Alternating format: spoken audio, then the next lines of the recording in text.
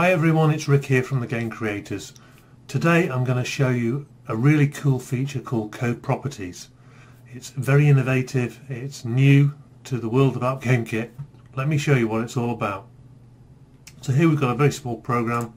All it does is load in a sprite image and display it there. So what I can do before we actually load that in is using a special hidden code called IDE GUIA add, comma. Now notice over here on the right, Code Properties appears. What we can do is create a header. We call this a sprite demo. It'll make sense in a moment. What I'm going to do is just copy that because I need to use that a number of times.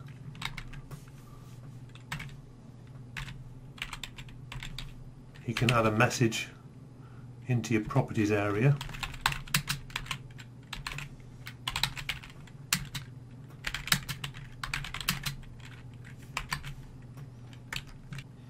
And we can also have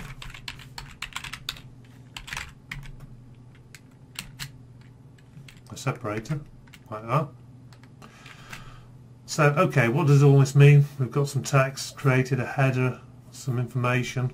Well, what we can do using globals, has to be a global, taking a value we're calling sprite x, making it 200, and then using IDE GUI add, we're going to tell the system that this is an integer, and you can see it's appeared here now, and we can give it a description. It's a sprite x position. There we are.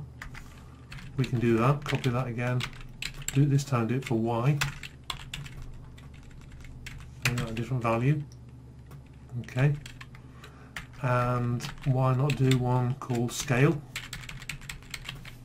and this time make it a float,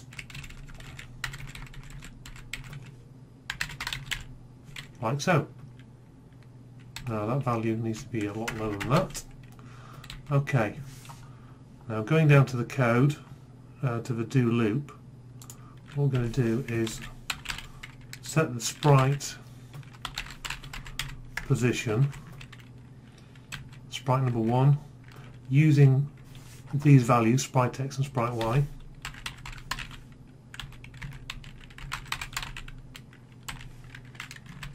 Okay, another line, set sprite scale.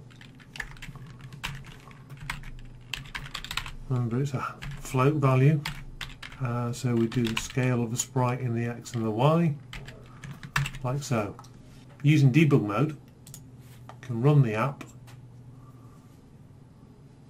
There we have the logo we've loaded in, but with these values we can actually change the position of the sprite, and we can change the scale. We'll just type in a number if we wish, like so.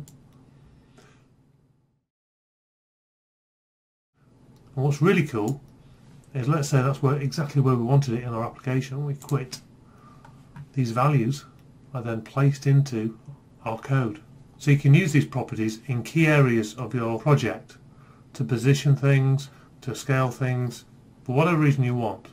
And these properties always appear. As long as you've got these descriptors within your source code, you'll always have these properties appearing here. Let's jump over to another project which has got many more properties exposed over here. You can see all the commands here that are taking these values and exposing them over here. Let's just run this one.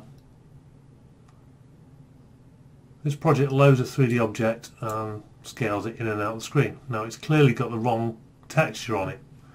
We've got some file settings here that have been exposed, and we want to change the image. We just click there, and we can see there's lots of textures here. This is from a game, from our road signs game on our driving test app. And there we are. The object has been textured with the correct image. Other things we can change are the background colour. Make it red. And remember, these values are updating in the IDE as well. So if we go to the bit of code that's doing that, there we are, we can see them here.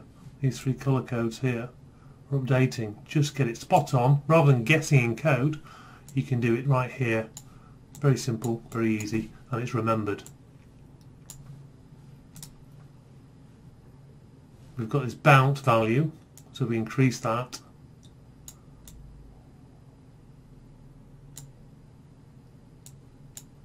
Starts bouncing more. Oh, it's gone crazy now. 200, that's too much. Down to 20. There's fog levels, there's camera zoom. There we are. Zoom in the camera.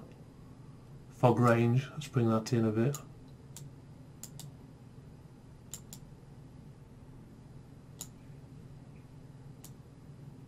Put that back down there. You can see the fog coming in now. You can adjust the colour of the fog. This value here. Make it very red. You can see the hint of red on it.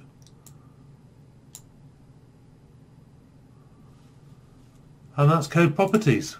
I think you're going to absolutely love this feature. It's quite innovative. We thank Preben for this innovation as he continues to make the IDE probably the most exciting part of AppGameKit Studio so far. Remember that if you order in March, AppGameKit Studio is 50% off discount, so it's the best time to buy now.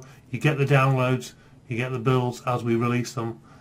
Thank you to everyone that's ordered so far. It's been great to see the excitement and feedback, and we're going to bring you a wonderful product in June.